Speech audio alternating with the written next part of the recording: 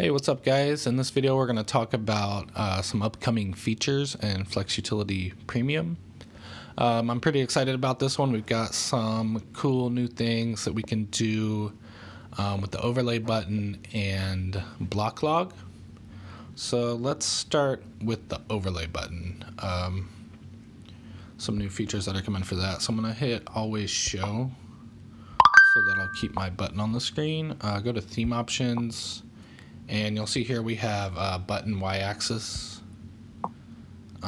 So what that's going to do is, I'll just show you what it's going to do actually.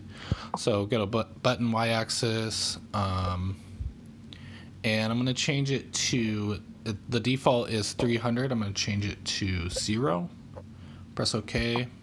Now you'll see that it moved down here at the very bottom of my screen, which is pretty cool. I like it at 0 because then it will just like be right over the refresh button. So this way you don't really have to worry, and it still refreshes and all that even though it's over it.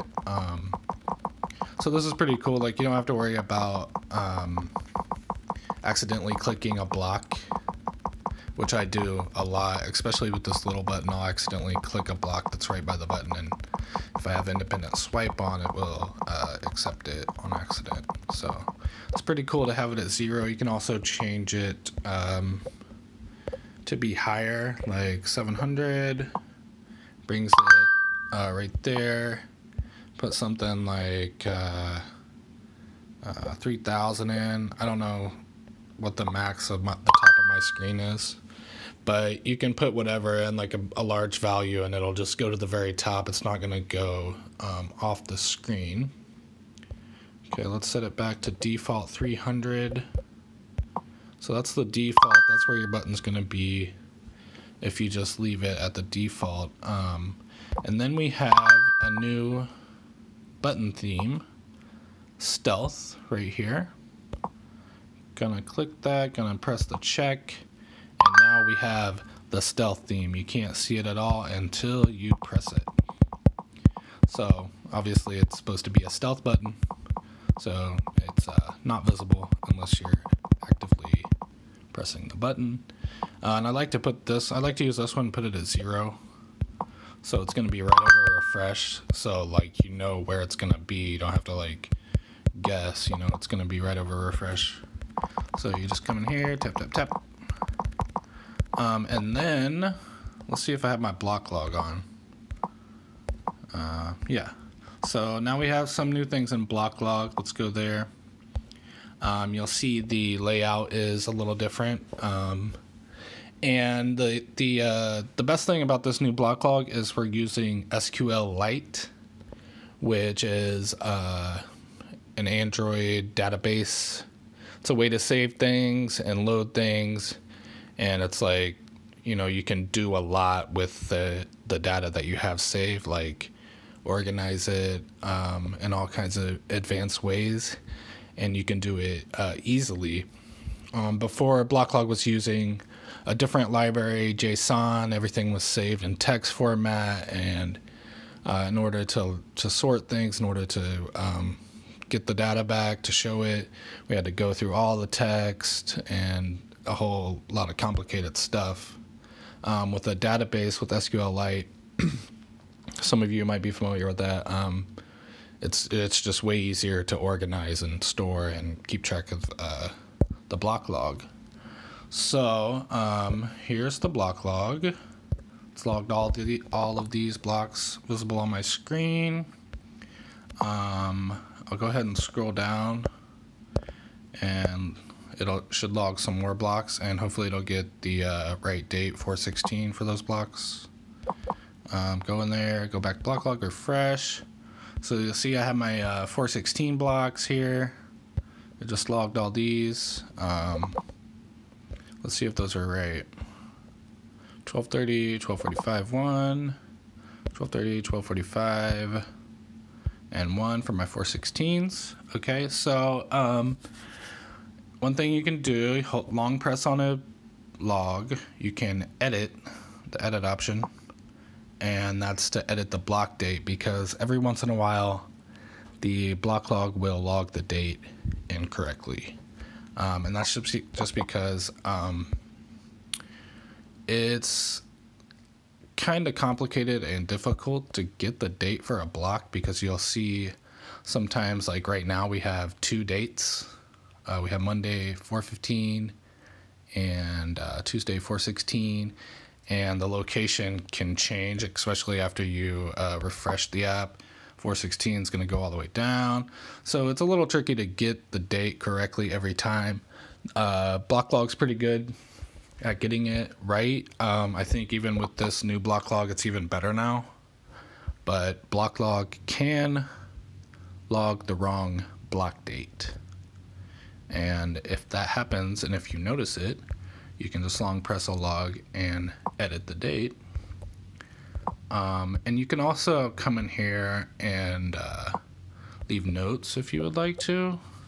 Like, let's say this block here, so the top block, let's say I was trying to get that block, I swiped it, and it said, sorry, this block's been taken. So I could come in here and I could say, I missed this block. I could mark it as missed, something like that, and then you'll see now it says missed, right? So you can leave a little note there or just edit the date. That's fine. Another cool feature with the new block log is probably one of the nicest new features is you can filter the log. So let's see, do I have all DPD ones? Yeah, so I have all the same stations, but you can filter by station. For example, I'll just put UOR1 and press filter, and it says found no logs with this criteria because all my logs are currently DPD1 blocks. You can also filter by pay. So let's do 54. You can put in 54. You can put in a $sign if you want, but you don't have to. Put in 54 and filter, and now you'll see my block log is only showing blocks that are logged that are $54, the dollar amount, right? 54. I think I might have some 63s. $63 blocks log. Let's go ahead and try to filter that. Yeah, so you'll see I have two excuse me. I have two $63 blocks logged, so I can filter those. Pay filter for the block log does not have greater than check right now. When I release this update, it might. I'm not sure. Then you can also filter by block date. So I have some 415s, I have some 416s. And on this one that I put missed, I wonder if that will mess it up. Let's do 415. So I only want to see blocks that are on 4, and that's the format you need to put in. It'll say up here, enter date, format, month, day. You just put it in like it's logged, right? 4/15. I only want to see those. And yeah, so it even showed me the one that I changed. So if you're going to come in here and edit and leave a note, you probably want to keep the date there for filtering. And then so I also have 416, so I only want to see the logs that are for 416, and I have 4 of those. So yeah, remember somebody requested a while ago to be able to filter the block log, and it should just be a feature anyways. So now finally able to do it with the new SQLite block log. And with using SQL, it should be way more efficient, way more reliable, definitely more efficient than what we were using previously. So you can also long press on an individual block and to delete. Come in here and delete, and you'll see it's